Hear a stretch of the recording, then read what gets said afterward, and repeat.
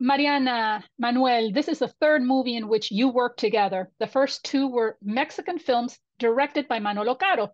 That is right. What was it like to team up again together and collaborate on your first joint project in English?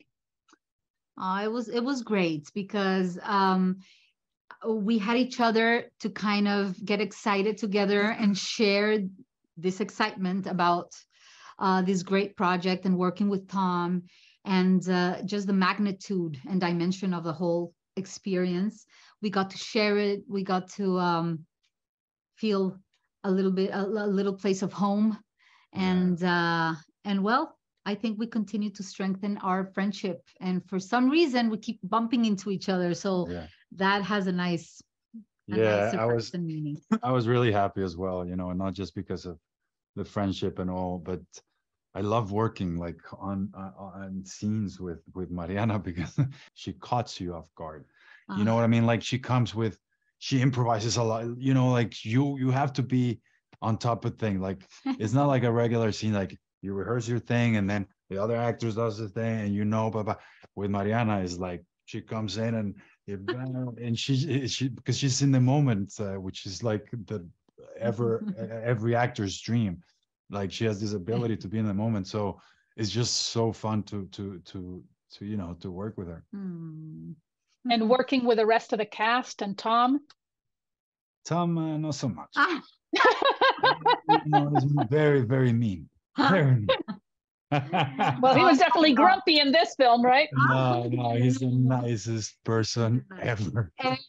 Like what we were saying, the reputation that he has, the nicest guy in Hollywood, confirmed completely. He was so embracing of us. He's the best. And so warm. And he just brought us into the project with so much love, he and Rita. Yeah. And him and Rita. And we're just so grateful for that because it made us feel at home and made us feel at ease to connect and to construct and create together. So eternally grateful. Yeah, everything was beautiful. Like Mark as well, the director is such an amazing director. And he has like this sensitivity and Tom and like everything, the energy that we breathe on the set. It was just beautiful. Yeah. Which helped the film, I think. The film producers chose a Mexican family as the co-stars in this film, in this story. Why do you think they did it? And do you think that that decision could encourage other producers and creators to incorporate more high-profile Latino characters and storylines in film and television? Definitely. Well, I think that the choose of the Latino families, because I mean, I'm against cliches, but they hold some truth. But there's this thing about Latin families that we're very like, we go for it, and it's like, Papa, you one day said that we're here. So, and you see that in the film, like right away they come in storming with the noise, the chaos. So I think that's one part of the things that I think they make the family to be Latin because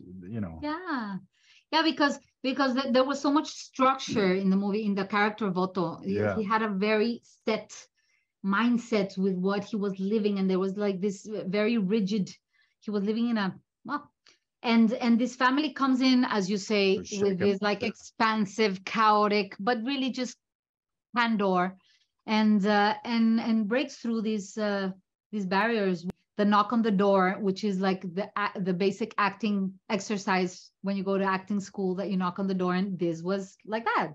You come and you knock and you barge into this space, not in an invasive way, but just because you're like, let me in. And that's symbolic of what happens, and from an honest, disinterested manner, no gain. We just want to connect, and we forget because we live in a very utilitarian time, and everybody has to serve a purpose, and we have to get something from everyone, and everybody has to serve us our needs or our intents. And here it's not like that, and that's what I love also about the connection, that is just humans being supportive of each other.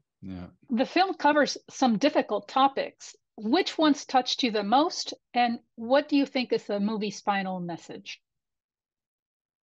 I mean, that touches me a lot is which we don't think as a society a lot of it. It's the fact that loneliness of older people, you know. You know, we kind of been like, oh, you know, they already live their lives, so that, but there's something that is, you know, the loneliness of it. It's just, I don't know, it's very sad for me. And it's not that Otto is old, but it's like, you know, it's like, it's this sense that his life is over, kind of thing. Like, you know, nothing to give anymore. Yeah, Nothing, like nothing to give, nothing to receive, you know. And I think the message is that even in the darkest places, it's a little bit of light will overcast the shadows, you know. So beautiful, yeah. and all these characters come together to bring that to the darkness, I guess. Yeah, agree with everything he says. Yeah. Well, thank you very much for sharing this, and the best of luck in the next projects. Thank you so much. Thank you.